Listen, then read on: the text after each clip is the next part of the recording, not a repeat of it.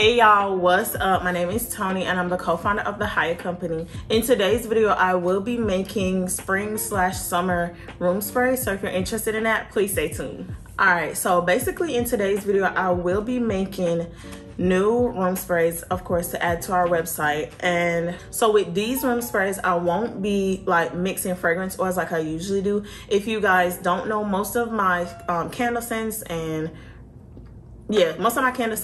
room spray scents, I will combine fragrances. But for these, I'm just keeping it simple and using them as I bought them. So that'll be another easy part to this already easy room spray recipe. And if you haven't watched my first how I make room sprays video, I'll just link it in the cards above. Don't forget to follow us on Instagram and visit our website at thehireco.com and in the description box so that you can watch it, you know, if you want to know like detail for detail how I go into it. All right, so one mistake I made that I didn't mention in the first how I make room sprays video was while testing, I used the max load because if you don't know, I'm heavy-handed, so anything to max, I'm gonna do it. Like if I'm making like food, anything, I'll just be heavy-handed. So if I see the max load, I'm using the max load.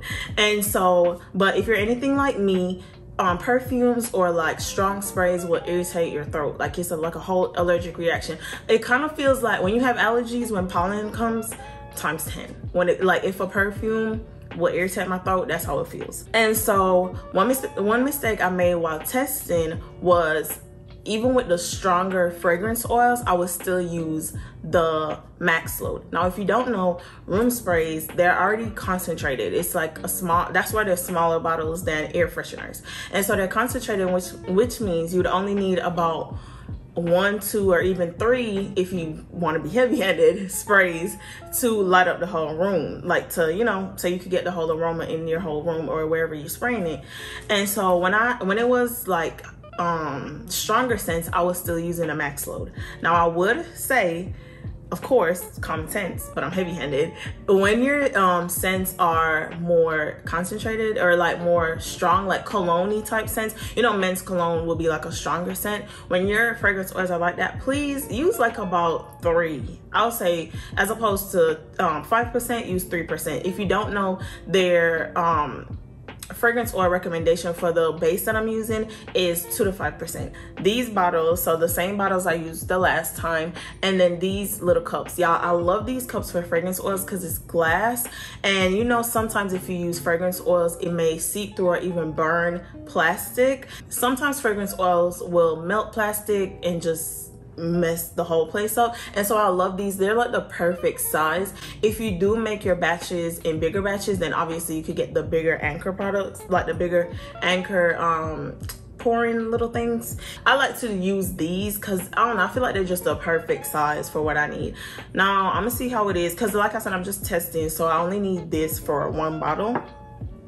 I'm gonna see how it is with mixing, but yeah, let's get straight into the making portion of this video. I know a lot of people have questions about measurements, and so these bottles are 3.4 ounces. I know it's liquid, but I still do it in grams just because to me it's more accurate, like more of an accurate reading, so I still go based off of that. 3.4 ounces converts to about 96 grams, I think it is. Yeah, I think it's about 96 grams. So for 1 room spray, I would need about 96. Oh, it turned off. It literally turned off. About 96 grams, or 91 grams, sorry.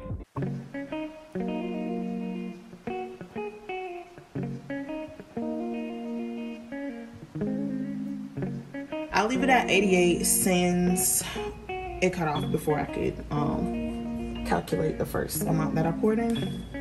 And now I need 5 grams of fragrance oil.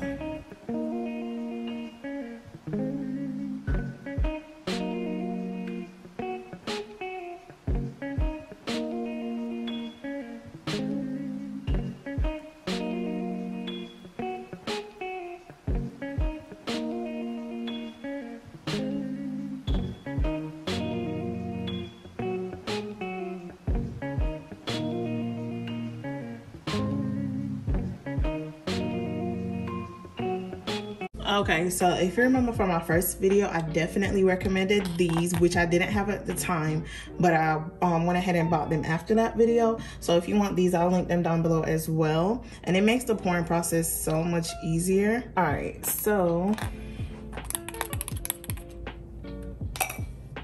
this is the first fragrance oil, and this is very light, which is why I use the max fragrance load amount. So we're gonna move on to the one that I am gonna tone it down on.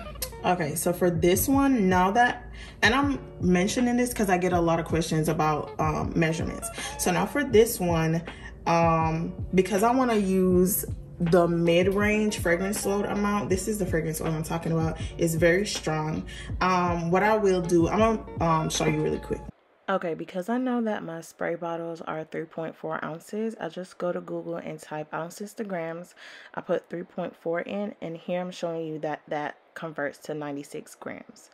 Then I head over to a calculator and put 96 times 0.03, which equals to 3%. And that will give me 2.88. So I just subtract 96 grams again, which equals to 93.12. I round my numbers, so then I'll just put it to 93 grams and 3 grams of oil. Here I'm giving you the same example but using ounces. So we're just going to head straight to the calculator, type 3.4 times 0.03, which will equal 0.1. And then you just subtract that from 3.4 again, which will give you 3.3, and then you'll need 0.1 ounces of fragrance oil.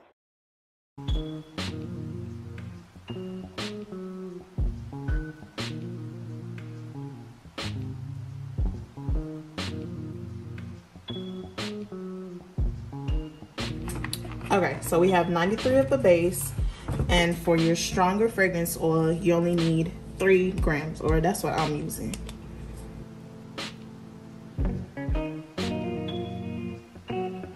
Okay, so it's up to 96, and it's literally that simple, y'all. So now I just start again.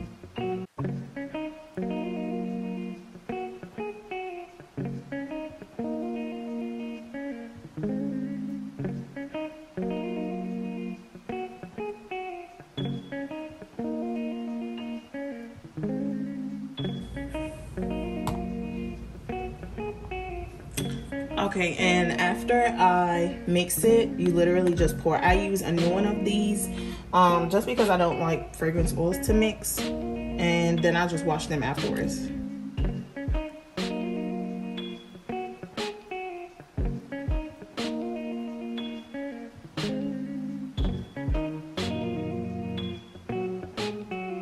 Okay, and for the last one, it will be the same measurements as the first one. So if you don't remember, it's 91 grams of base and 5 grams of fragrance oil, because that one also isn't a super strong fragrance oil.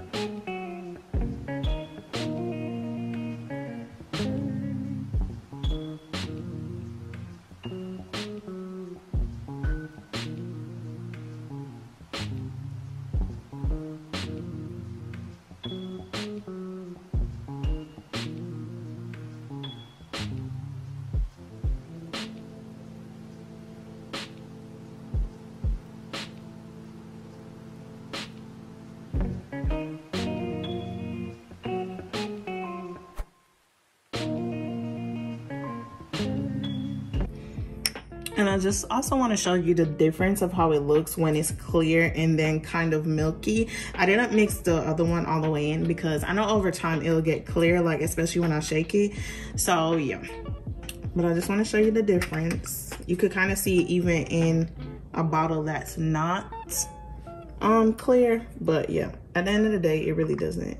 The clear one obviously looks better, but I know over time this one will get clear.